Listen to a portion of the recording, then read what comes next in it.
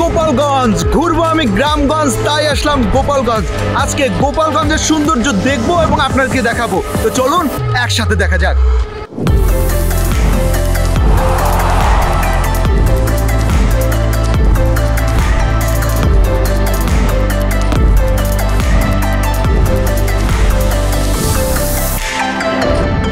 আজকের এই ভিডিওতে গোপালগঞ্জের সমস্ত সৌন্দর্য সহ গোপালগঞ্জের সকল দর্শনীয় স্থান আপনি আর আমি ঘুরে দেখব। তো চলুন ভিডিও শুরু করা যাক। Hello guys, it's me লাক্সু and welcome to my blog Gopalganj. Gopalganj বর্তমানে বাংলাদেশের অন্যতম সুন্দর একটি জেলার নাম। ব্রিটিশ রাজত্বের সময় এই অঞ্চল রাজগঞ্জ নামেও পরিচিত ছিল। গোপালগঞ্জ জেলাটি মাকিমপুরের জমিদার রানী রাসমণির দায়িত্বে ছিল। তিনি ছিলেন একজন জেলে কন্যা। তিনি একদিন এক ইংরেজ সাহেবের প্রাণ রক্ষা করেন, যার ফলে পরবর্তীতে তার পুরস্কার স্বরূপ ইংরেজরা তাকে সম্পূর্ণ মাকিমপুর অঞ্চলটি দিয়ে দেয়।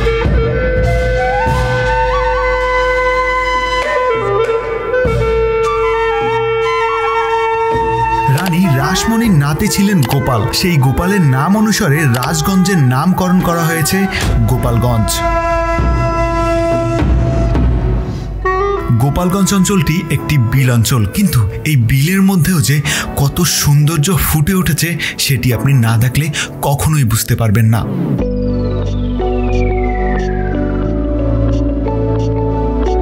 আজকে খাল, বিল এবং নদী দিয়ে গড়া এই গোপালগঞ্জের সৌন্দর্য এবং ঐতিহাসিক নিদর্শনগুলো আপনাদের নিয়ে মন ভরে উপভোগ করব।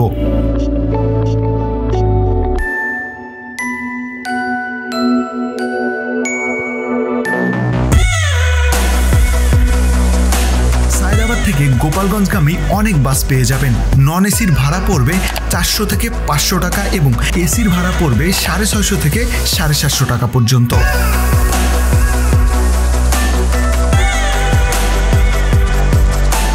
ঢাকা থেকে মাত্র 3 থেকে 4 ঘন্টার মধ্যেই আপনি পৌঁছে যেতে পারবেন প্রিয় গোপালগঞ্জে।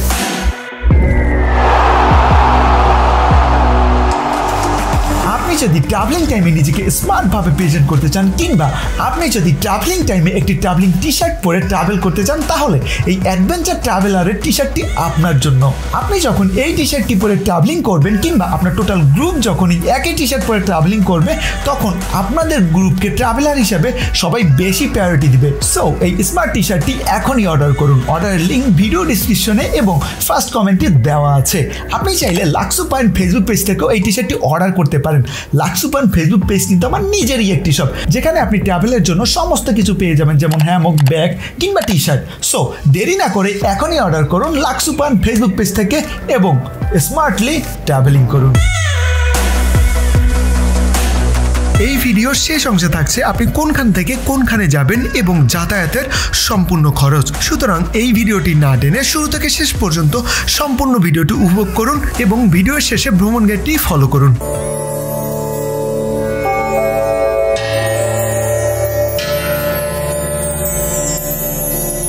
বর্তমানে আমি এখন আছি উজানি রাজবাড়িতে। এটি হচ্ছে গোপালগঞ্জ জেলা থেকে 35 কিলোমিটার দূরে মুকসুদপুর নামক গ্রামে অবস্থিত।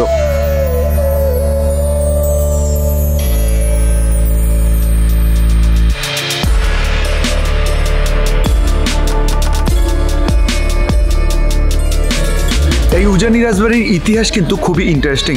তখনকার ব্রিটিশ আমলে দুই ব্যক্তি এখানে এসেছিল। একজনের নাম হচ্ছে গোবিন্দ, আর একজনের নাম হচ্ছে সুরনারায়ণ।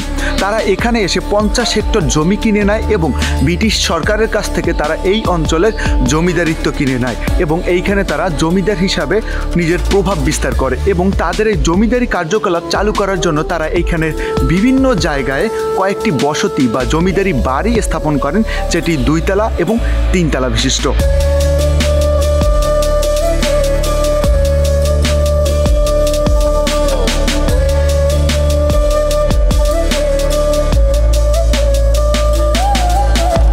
জমিদারি প্রথা বিলুপ্ত হওয়ার সাথে সাথে এখানকার জমিদাররা ভারতে চলে গেলেও এখানে যে সুরনারায়ণের বংশধর তারা কিন্তু এখনও রয়ে গেছে এবং তারা এখনও এই জমিদার বাড়িতে বসবাস করে।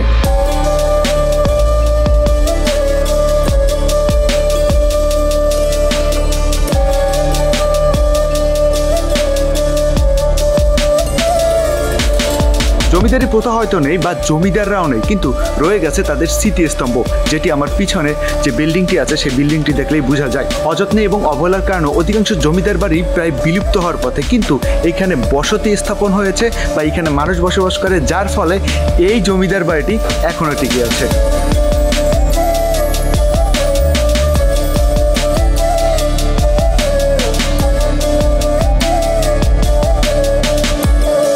তৎকালীন উজানি জমিদার বাড়িতে মোট 60টি জমিদার বাড়ি ছিল। বর্তমানে কারুকার্য খচিত উজানি জমিদার বাড়ির জমিদারি বাড়িগুলো প্রায় নিশ্চিহ্নর পথে। মন্দিরগুলো ও টেরাকোটায় ঘেরা মঠ প্রায় ভেঙে গিয়েছে এবং জমিদার বাড়ির সাথে অবস্থিত কোষ্টি পাথরের কালী মন্দির ও বিশাল দিঘি সংস্কারের অভাবে প্রায় বিলুপ্ত।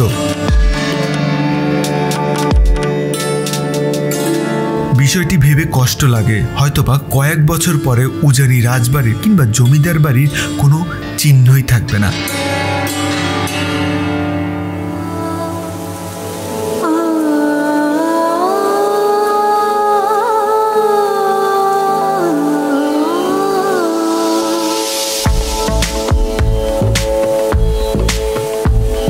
বর্তমানে আমি এখন আছি উলপুর জমিদার বাড়ি। গোপালগঞ্জ থেকে মাত্র 8 কিলোমিটার দূরেই এই উলপুর গ্রামে উলপুর জমিদার বাড়িটি অবস্থিত।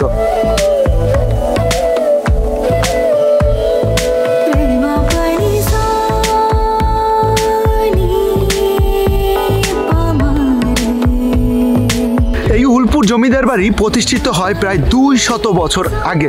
এখন আমাকে অনেকেই কোশ্চেন করতে পারেন যে ভাই, আপনার পিছনে যে জমিদার বাড়িটি দেখতে পাচ্ছি এটি তো মনে হচ্ছে যে একেবারে নতুন জমিদার বাড়ি। হ্যাঁ, এটি আসলে নতুন জমিদার বাড়ি। 2 বছর আগে, 2 থেকে 3 বছর আগে এই জমিদার বাড়িটি ভেঙে নতুনভাবে এটি প্রতিষ্ঠিত করা হয়। কিন্তু উলপুর জমিদার বাড়ির আরও অনেক বিল্ডিং আছে বা অনেক জমিদারের ঘর আছে, যেগুলো আমি আপনাদেরকে আরেকটু পরেই দেখাবো। তার আগে এই সুন্দর জমিদার বাড়িটি দেখে আসি।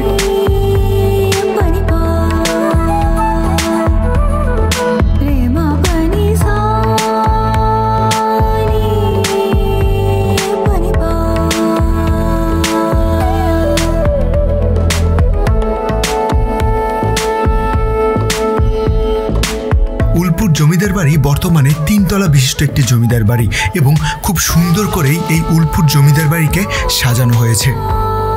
এই জমিদার বাড়িতে রয়েছে খুব সুন্দর একটি ঝর্ণা। ঝর্ণার পিছনেই একটি দুর্গা মন্দির, আর ঠিক দুর্গা মন্দিরের পিছনেই রয়েছে খুব সুন্দর একটি পুকুর, যে পুকুরের মাঝে খুব সুন্দর করে একটি জলপরীর মূর্তি স্থাপন করা হয়েছে।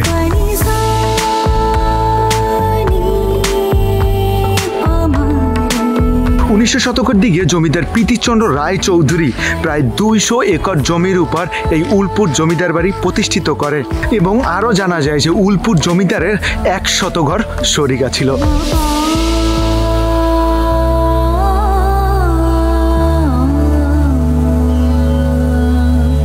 আমি এখন আছি উলপুর জমিদার বাড়ির যে প্রাচীন বাড়িগুলো আছে সেই বাড়িগুলোর এইখানে। সাধারণত দেখা যায় কি যে জমিদারি প্রথা শেষ হওয়ার পরে সাধারণত জমিদারদের ওই রকম নাম ডাক থাকে না, কিন্তু এখনও উলপুর জমিদারের বংশধররা তাদের নাম ডাক টিকিয়ে রেখেছে। কিন্তু তাদের এই যে পুরনো বাড়িগুলোর প্রতি তাদের কোনো হয়তো যত্ন নেই। এই যে আমি যে নতুন বাড়িতে ঘুরে আসলাম, সেখানে পুরনো বাড়ি ছিল, সেই বাড়িগুলোকে ভেঙে এখন ওই নতুন বাড়িগুলো করা হয়েছে এবং আশেপাশে যেসব বাড়ি ছিল সেগুলো এখনও এইভাবে পড়ে রয়েছে এবং তাদের অস্তিত্বকে একটু হলেও টিকিয়ে ধরে রেখেছে।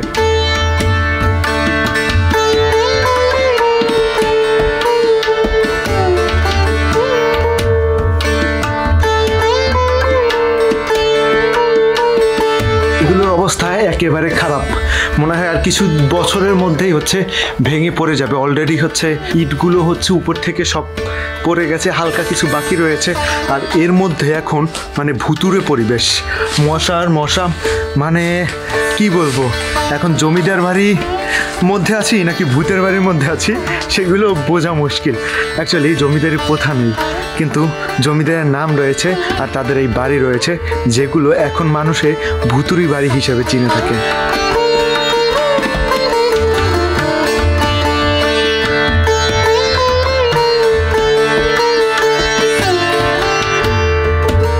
জমিদারি বাড়িগুলো প্রায় একেবারে ধ্বংসের পথে এবং অনেক অনেক বাড়ি রয়েছে যে বাড়িগুলো এখনও হচ্ছে বসবাসের যোগ্য। সেই বাড়িগুলোকে কোনো কোনো প্রতিষ্ঠান কিনে নিয়েছে বা কেউ কেউ ব্যক্তিগতভাবেও কিনে নিয়েছে থাকার জন্য।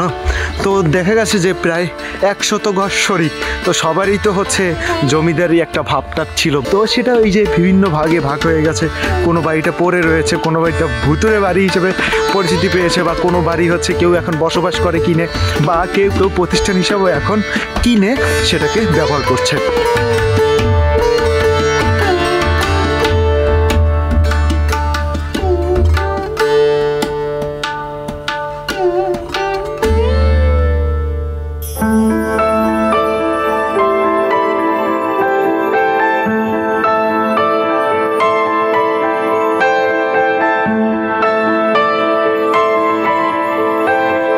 বর্তমানে এখন আমি আছি শেখ রাসেল শিশু পার্কের মধ্যে। অ্যাকচুয়ালি বঙ্গবন্ধুর সমাধি থেকে মাত্র 5 টাকা বা 10 টাকা অটো ভাড়া দিলেই আপনাকে এখানে নিয়ে আসবে, বা ভ্যান ভাড়া দিলে আপনাকে এখানে নিয়ে আসবে।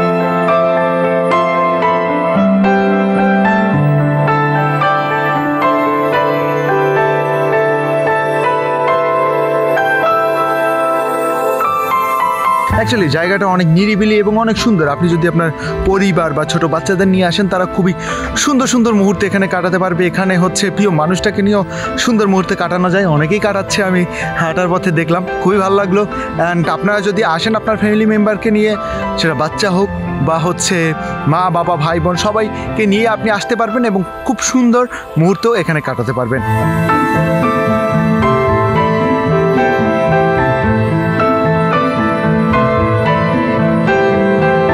এখানে দেখার মতো অনেক কিছুই রয়েছে। সুন্দর একটি মুক্ত মঞ্চ, সাথে বাচ্চাদের সুন্দর সুন্দর মুহূর্ত কাটানোর জন্য রয়েছে ছোট বড় নানান রকমের রাইড।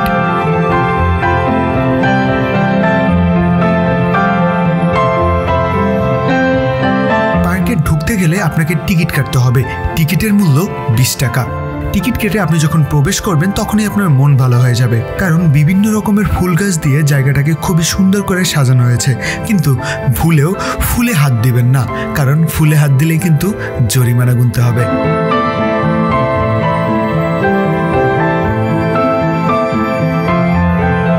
এখানে বেশ কিছু ব্রিজ রয়েছে, যে ব্রিজগুলোর উপর বসে আপনি ফটোশুট করতে পারবেন। এখানে ফটোশুটের জন্য অনেক সুন্দর সুন্দর জায়গা আছে এবং এখানে আপনি ফটোগ্রাফার পেয়ে যাবেন, তারা আপনাকে সুন্দর সুন্দর ছবি তুলে দিবে।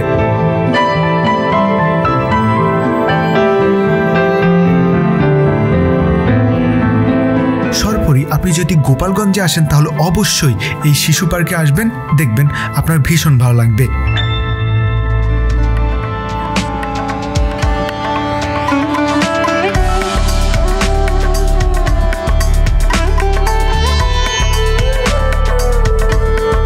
আমার পিছনে যে সুন্দর বাড়িটি দেখতে পাচ্ছেন, এটি হচ্ছে গণজাগরণের কবি, বিপ্লবী কবি, কবি সুকান্ত ভট্টাচার্যের বাড়ি।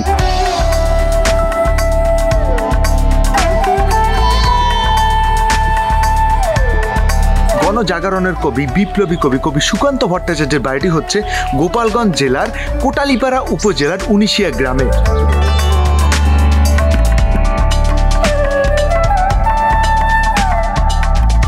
কবি সুকান্ত ভট্টাচার্য 1926 সালের 15ই আগস্ট কলকাতায় জন্মগ্রহণ করেন। বিপ্লবী কবি, তারুণ্যের কবি, কবি সুকান্ত ভট্টাচার্য ছিলেন প্রগতিশীল চিন্তার অধিকারী।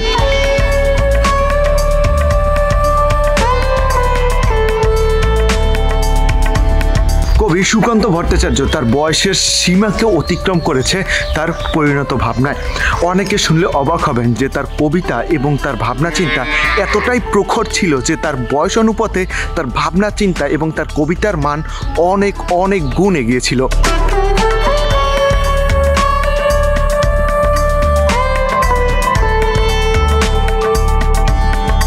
বর্তমানে এটিকে এখন পাবলিক লাইব্রেরি এবং অডিটোরিয়ামে রূপান্তরিত করা হয়েছে।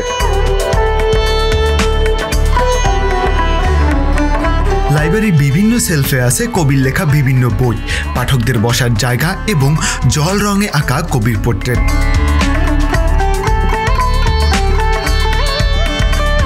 বাড়ির সামনেই রয়েছে ফুলের বাগান। গেটটি পার হলে সামনেই রয়েছে খুব সুন্দর একটি পুকুর এবং পাশেই রয়েছে একটি কীর্তন। সাহিত্য সাহিত্যপ্রেমীদের কাছে কবি সুকান্ত ভট্টাচার্যের পৈতৃক বাড়ি ও পাঠাগার একটি অন্যতম আকর্ষণীয় এবং দর্শনীয় স্থান হিসাবে পরিণত হয়েছে।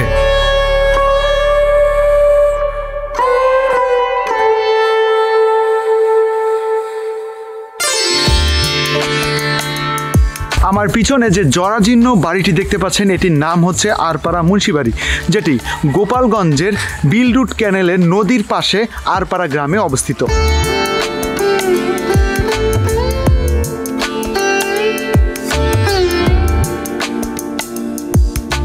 প্রায় 60 থেকে 70 বছরের পুরনো এই বাড়িটি তৈরি করেছিলেন তখনকার এইখানের প্রভাবশালী মুন্সি পরিবারের সদস্যরা।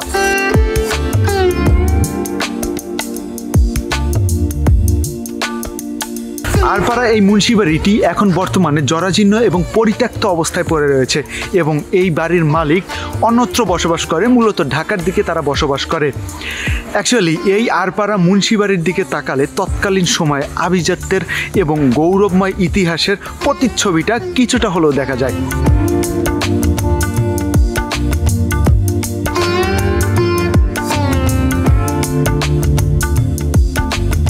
অযত্নে অবহেলায় দরজা জানলাহীন বাড়ির বিভিন্ন অংশে গজে উঠেছে ছোট বড় গাছপালা। বর্তমানে পরিত্যক্ত এই বাড়িটিকে দেখলে খুবই কষ্ট লাগে। এই বাড়ির নাকি উত্তরসূরি এখনও রয়েছে, কিন্তু উত্তরসূরি অনেক হওয়ার কারণে এই বাড়িটি নাকি কারো নামে ভাগাভাগি করে দেওয়া যায়নি।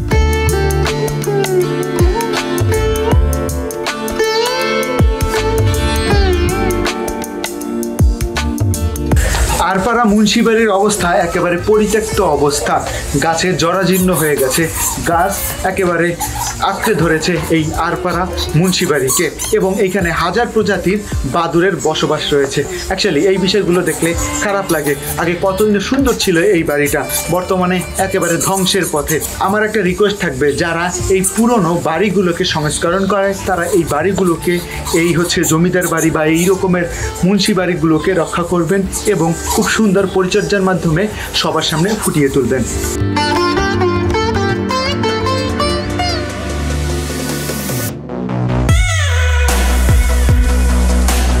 এখন বলি কোনখান থেকে কোনখানে যাবেন। ঢাকা থেকে সরাসরি চলে যাবেন কোটালিপাড়াতে। কোটালিপাড়ায় বেশ কয়েকটি লাল শাপলা বিল আছে, আপনি চাইলে লাল শাপলা বিল দেখে কবি সুকান্তের বাড়ি যেতে পারেন। কোটালিপাড়া থেকে কবির বাড়ির রিক্সা ভাড়া মাত্র 30 টাকা। কবি সুকান্তের বাড়ি থেকে মাত্র 30 টাকা দিয়ে চলে যাবেন মাছ বাজারে। সেখান থেকে সিএনজি করে টুঙ্গিপাড়া যাবেন, ভাড়া পড়বে 50 টাকা। তারপরে মাত্র 10 টাকা ভ্যান ভাড়া দিয়ে চলে যাবেন বঙ্গবন্ধুর সমাধি দেখতে। বঙ্গবন্ধুর সমাধি দেখা শেষ করে বঙ্গবন্ধুর সমাধি থেকে মাত্র 5 টাকা অটো ভাড়া দিয়ে চলে যাবেন শেখ রাসেল শিশু পার্কে। দেখা শেষ করে 5 টাকা অটো ভাড়া দিয়ে চলে যাবেন বাজারে। সেখান থেকে 40 টাকা সিএনজি ভাড়া দিয়ে চলে যাবেন গোপালগঞ্জ শহরে। গোপালগঞ্জ থেকে 20 টাকা অটো ভাড়া দিয়ে চলে যাবেন আরাপাড়া মুন্সিবাড়ি দেখতে। চাইলে পাশেই রয়েছে বিল রুট ক্যানেল, সেখানে খানিকটা সময় পার করতে পারেন। তারপরে অটো বা বাসে করে যাবেন উলপুর বাজারে, ভাড়া পড়বে 40 টাকার মতো।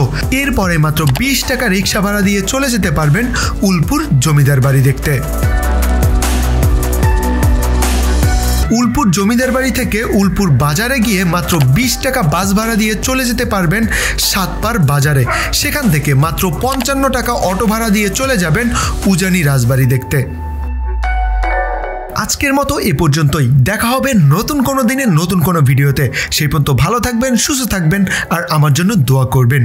আল্লাহ হাফেজ।